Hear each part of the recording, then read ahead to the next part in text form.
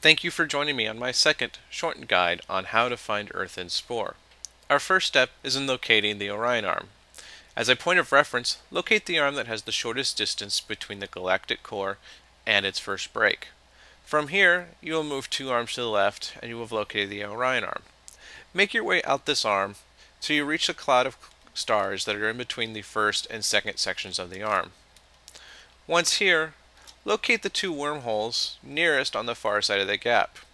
You'll want to make your way for the second furthest wormhole in these 2. This wormhole has come up with many different names in other people's games, however some of them have shared mine. Mine is PLT 67236B.